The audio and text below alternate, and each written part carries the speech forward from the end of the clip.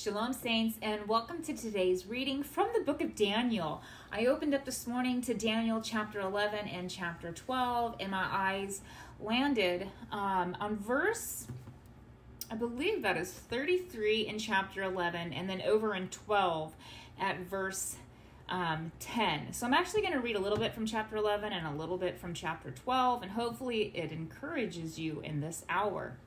So starting in Daniel 11, verse 33, it reads, "Wise leaders will give instructions to many, but these teachers will die by fire and sword, or they will be jailed and robbed.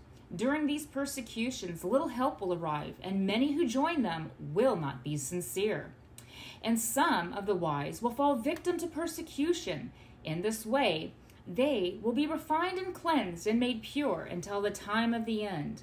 For the appointed time is still to come."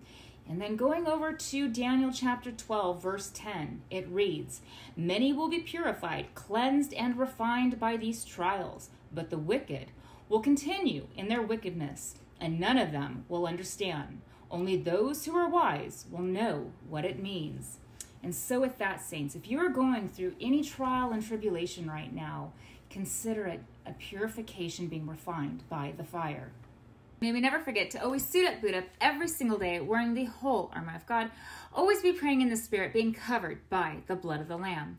And until next time, get your rapture robes ready because He truly is about to call us home very, very soon. Love y'all. Stay blessed.